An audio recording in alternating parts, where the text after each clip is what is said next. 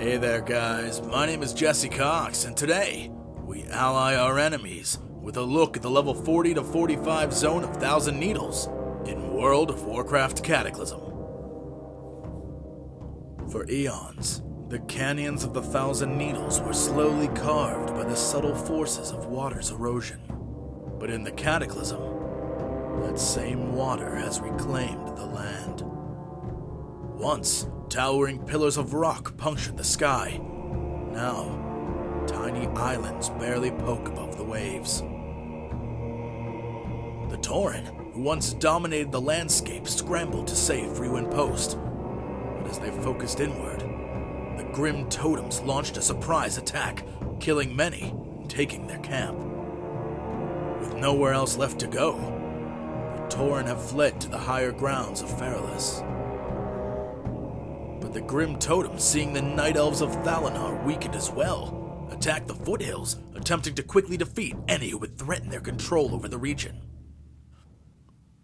Barely escaping the grim totem assault, you are rescued by the Speed Barge, the creation of the first ever Goblin-Gnome alliance. And while they both believe the ship is the only hope for survival, neither agrees how best to use it.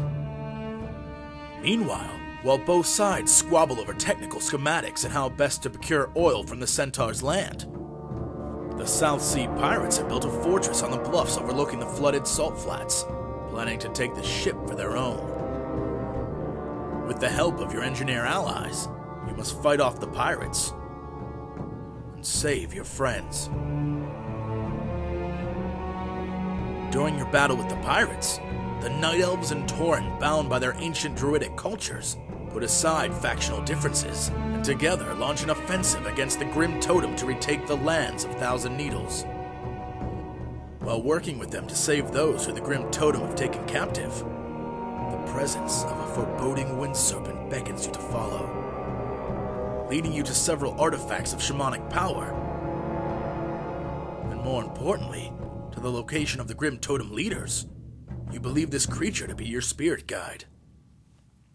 But with the help of Lakota Windsong, you discover that not only has the beast been controlled by Karen Bloodhoof's murderer Magatha Grimtotem, but that she has been guiding you the entire time. Still, questions remain. What are the artifacts? Why did she have you kill her own tribe? And where is she now? With Lakota's help, you learn the Elder Crone is being held by the Twilight's Hammer. And in order to get the answers you need, you must rescue your worst enemy. But how can you trust someone who would murder her own tribe? And more importantly, do you have a choice? Please click the annotation to return to the